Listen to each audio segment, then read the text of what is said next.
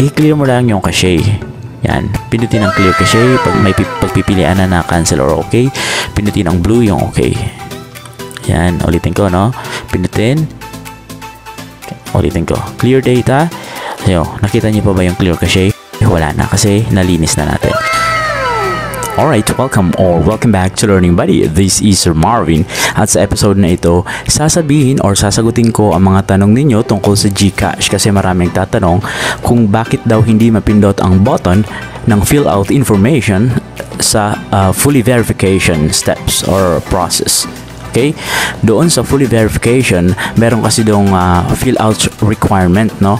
Ibig sabihin, ito yung i-fill out natin yung requirement or required information para tayo ay ma-fully verify. Again, maraming nagtatanong bakit hindi nila mapindot. So, ibibigay natin ang reason.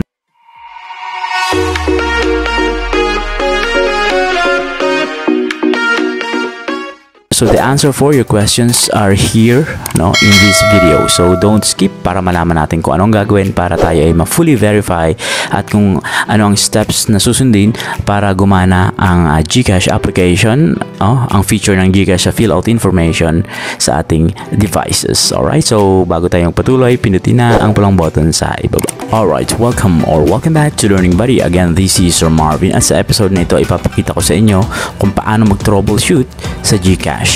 Ang pinaka main purpose dito or reason kung bakit ginawa ang vlog na ito ay dahil marami ang nagtatanong kagaya ng sinabi ko sa intro na nahihirapan sila, no, kung paano nila i-activate yung button ng fill out information during the fully verification process. So ngayon, imbis na tayo ay magtatatanong kung kani-kanino, ibibigay ko na sa inyo yung reasons, no, at kung paano. So unang rason kaya hindi natin fully verify ang ating account dahil nga hindi natin mapindot yung button ng fill out information. So we have this Gcash Help Center na pwede nyo i-type sa inyong account, sa inyong Google, no, sa inyong laptop or sa cellphone. Basta i-type nyo lang ang help.gcash.com nandun sa taas. And then dito makikita nyo ang troubleshooting ng Help Center ng Gcash. And then tinype ko lang dito na yung how can I fix common Gcash app issues. Syempre nandito tayo, nakalagay dyan. If you are unable to link your Gcash MasterCard or experiencing login error, app slowdown, freeze, or crash, perform the following troubleshooting steps to fix things on your end. Okay? I-check mo daw yung internet connection, i-clear yung app cache, and of course, yung restart the Gcash app. Okay? So, dito, ito ay para dito sa Gcash MasterCard and etc. Pero gawin mo na rin ito para sa ikaayos ng iyong application performance, di ba? Yung apps performance sa iyo. And of course, i-ensure mo na dapat na-updated yung iyong Gcash account. So, ang latest version ay nasa Play Store. Kapag tinype mo ang Gcash, makikita mo, di ba? Okay, so dito, ang gagawin mo, restart the Gcash app. Okay? Now, restart the Gcash app. Okay? Sa Android, ang gagawin ay ito. Tap the recent apps button, then look for Gcash and swipe it to the side close to the app. Okay? And relaunch Gcash. Later, ipapakita natin yan. Next, pag iPhone naman ang gamit mo, ang gagawin, double press the home button, then look for Gcash and swipe it up to close the app. Okay? And relaunch Gcash. Now, paano tayo makiklear ng cache? Okay? Yung mga cache na tinatawag, cache or cache, di ba? Depends kung sino ang babanggit. Now, follow these steps to clear cache and to give your Gcash app a speed boost. Okay? So, for Android, ang gagawin nyo, pumunta kayo sa settings nyo, and then pumunta kayo sa App Manager. Sa cellphone ito hindi sa Gcash. And then, pagdating dito, ang gagawin niyo, i-tap yung Gcash dun sa setting ng cellphone. And then, sa C, tap internal storage, then tap clear cache. Okay?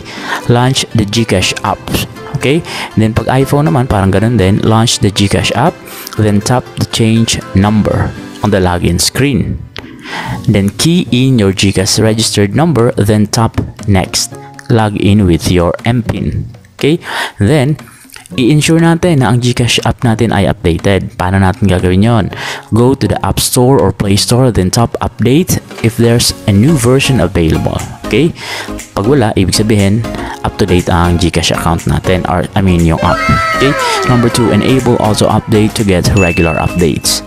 enable mo yan para kapag may update, pag may internet ka, automatically ay updated na ang Gcash mo. Okay?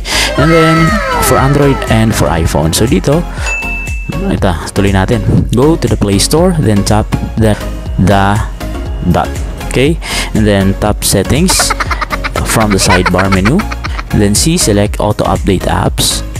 Then, select your preferred option. Ito na mga paraan para mapagana natin ang fill out information ng ating Gcash para tayo makapag fully verify.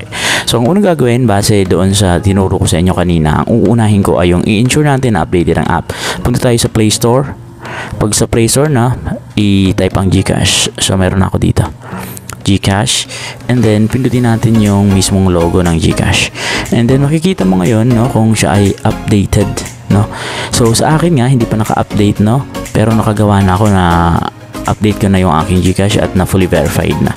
So dito nakita niyo yung update, pindutin mo lang yung update and then wait mo siya hanggang sa mag fully update. Okay, so yan ang isang dahilan kung bakit hindi ka fully verify, hindi ka pa po naka-update. Huwag po tayong basta-bastang mag-fully verify kapag hindi naka-update ang ating Gcash account. So ayan, mabilis, medyo may internet tayo ngayon. So tandaan po natin, no, na ang version ng Gcash na ito ay meron ng 10 million plus, okay, downloads, and also meron siyang star na 4.2. No, ibig sabihin mataas ang rating niya, yung app na to.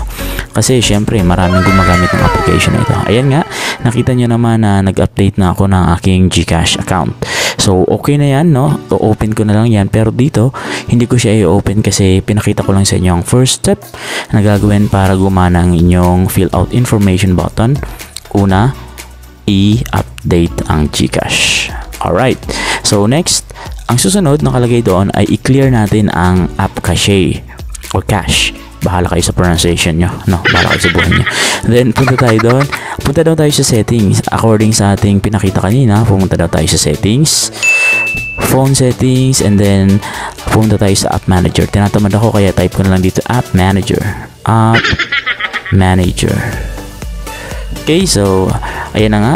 Tingnan natin yung devices. Okay, so andito. Ay, saan ba to? Andali lang ha. Sige na nga, hanapin ko na lang.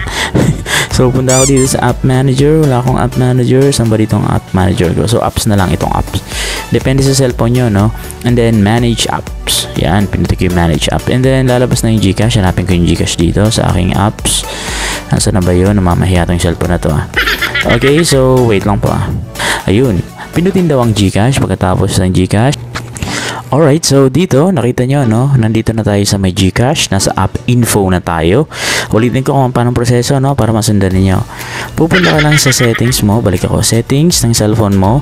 And then, hanapin mo yung app manager. So, since walang app manager, pupunta na lang ako sa may application. Hanapin ko yung apps. Ayan yung apps. And then, punta ka sa manage apps. Yan. And then, hanapin mo dyan ang Gcash. Scroll down mo lang. Punta ka sa Gcash.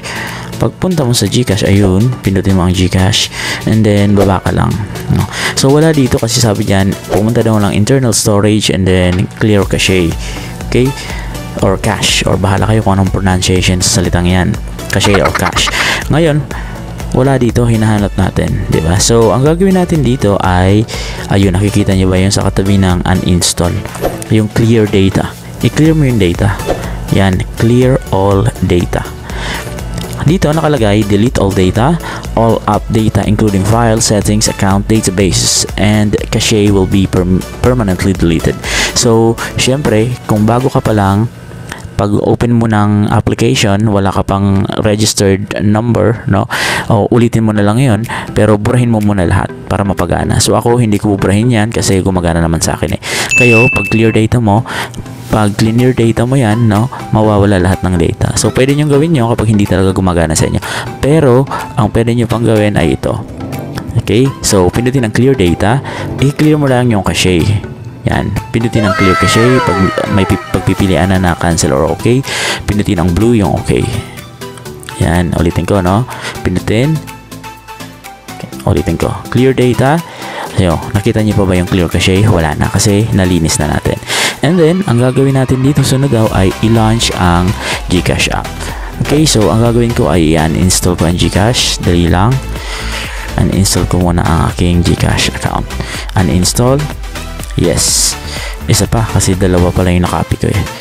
Asan na ba yun? Ay, wait lang. Nawala na siya. Yun na pala yun. Duplicated lang pala. Wait lang. So, hanapin ko yung Gcash ko nandito pa. So, yan. In-install ko tuloy yung Gcash ko dahil dito sa tutorial. Okay, so, pagdating yan, okay na tayo, no? I-install ko ulit ito. I-install mo lang and then i-launch mo na ang Gcash and then i-try mo na ang fully verification or registration mo and then gagana na po yan. Okay, yan po ay base dito sa help center ng Gcash mismo. Ganun po yung gawin nyo, ilinis nyo yung cache ng Gcash ninyo. Alright, so sana ay may natutunan. This is Sir Marvin at huwag kalimutan mag-subscribe sa ating channel. Bye-bye!